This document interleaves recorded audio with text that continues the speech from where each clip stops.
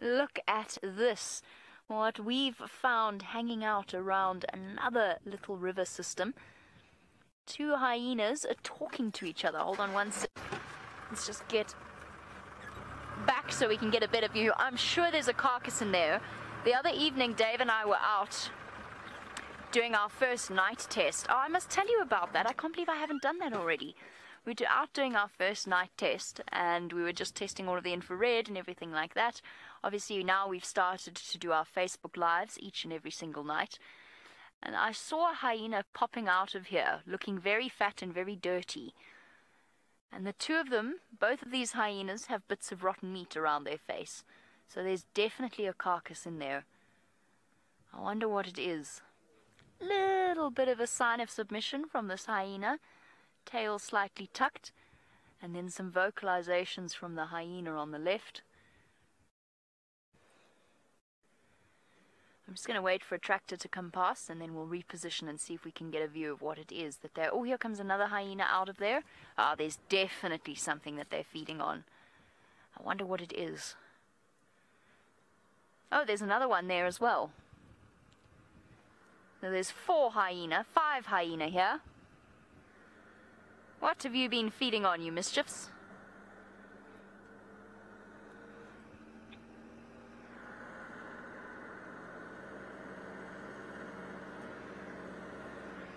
And one of the other balloon vehicles on its way back. Cool. There they go. Let's go and have a look at what these hyenas are up to.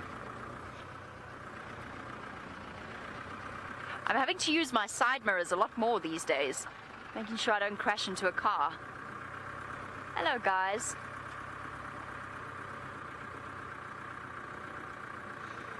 What have you been snacking on?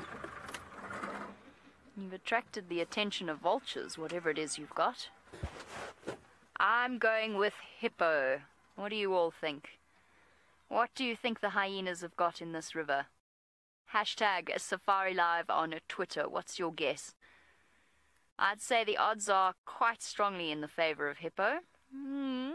But hyenas like to drag their meat into water. So it doesn't have to be a hippopotamus. It could be a wildebeest. Could be a zebra. Could be a topi. Unlikely, but possible. What do you think the hyenas are storing down there? We will have a chance to go and have a look. I'm just going to wait for the vehicles to have had their chance to see, and then we'll make our way in. Senzo, what do you think? What have they been feeding on in there?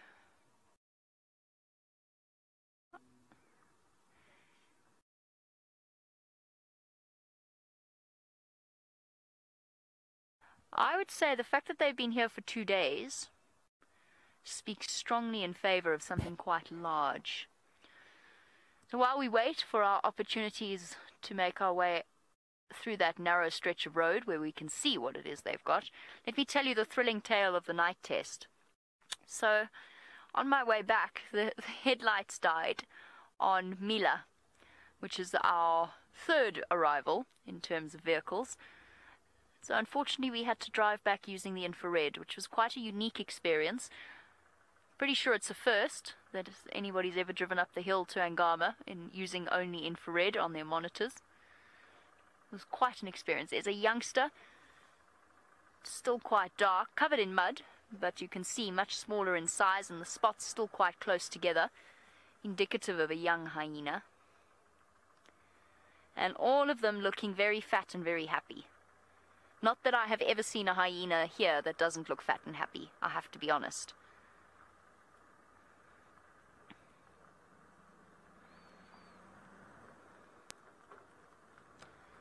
So there's 6 hyena. Roshni, your guess is an antelope that they've been eating. Entirely possible, Roshni. One of the bigger ones, perhaps? Something like a topi or a Coke's hartebeest.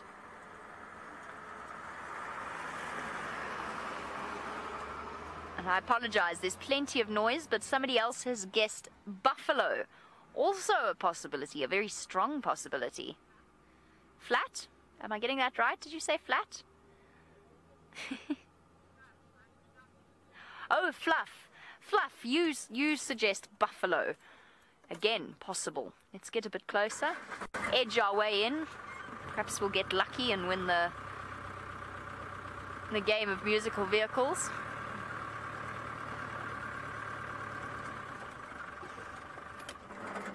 Hello. Ashes. Ashes, you say maybe another hyena. We've seen it before. Brent had that happen not so long ago on the live safaris, so another hyena is a possibility. Hyenas are not above cannibalism. In fact, most animals out here are not above cannibalism in terms of predators, if they're hungry enough. But hyenas in particular are not all that fussy. Oh, it's all right, little one. I'm sure this is the same clan of hyenas that den somewhere at the base of the mountain. We hear them calling all evening. Jumbo! Don't worry, everyone. The opportunity will come.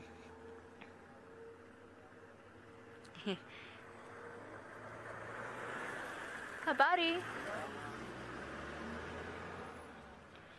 Now, Lara Moore, you want to know if hyenas will groom each other after feeding like lions. Habari. And the answer to that is yes, but not in the same way lions do. Let's go, Sens. Let's grab the opportunity while we can. A lot of the time it's a sign of a submissive hyena trying to impress a more dominant one. So it's not done with the same level of affection that you see with lions. All of the hyenas now running up out of the drainage line. A lot of the time it's to basically try and appease a more dominant hyena, and it's not really a cleaning method. They're not particularly concerned with their hygiene, hence the nickname hygiene that we often give them. They like to lie in mud. They don't mind being covered in rotten meat at all. Oh, there must be lots more in there. I'm sure these are all lower ranking individuals and have been waiting their turn to have a go at this carcass. All now moving off. About 1, 2, 3, 4, 5, 6, 7. And I'm sure there are more down in the dip. Let's just wait patiently for our opportunity to go and see. Just like this hyena. All of them waiting patiently for their opportunity to go and feed.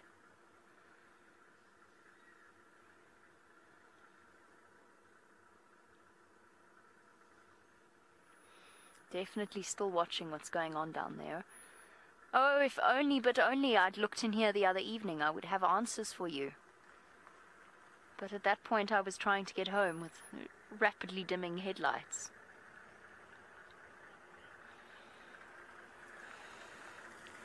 Hi guys, we've just got our opportunity to move forward. Shall we head forward quickly and have a quick look before more vehicles come?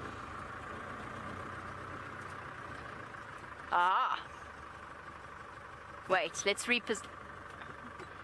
Kirst, can I turn around quickly? We've got our answer. But I'm going to see it better from another angle. I'm not going to give away just yet what it is. No hyenas behind me? No.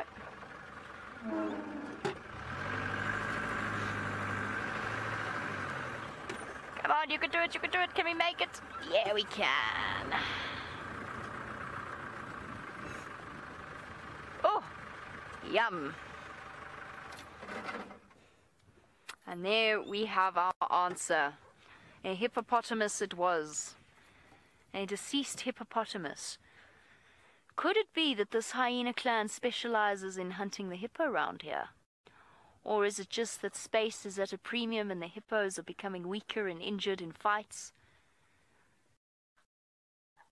Oh, amazing sound effects. Sorry to those of you with a bit of a sensitive stomach. This is not all that appealing to look at. But it is fascinating, and it is the way of the world out here. And at least this hippo isn't going to waste. Oh dear. We are going to have to move. Hold on, Sens.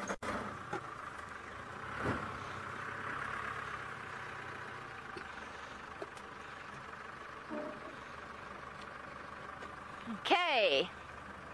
Let's just wait for this vehicle to come past. Hi, buddy. Okay, let's not drive into the pond and join the hippo. I would prefer to avoid that. There we go. Back down once again. Now there's enough space for vehicles to sneak around me. No, we have our answer. I wonder.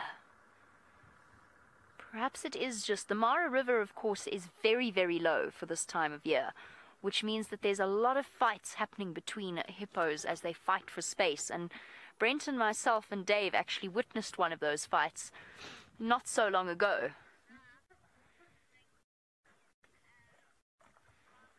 I'm going to sit and watch the way that this plays out as they have a little squabble over food. Let's go back to Tristan with Tamba.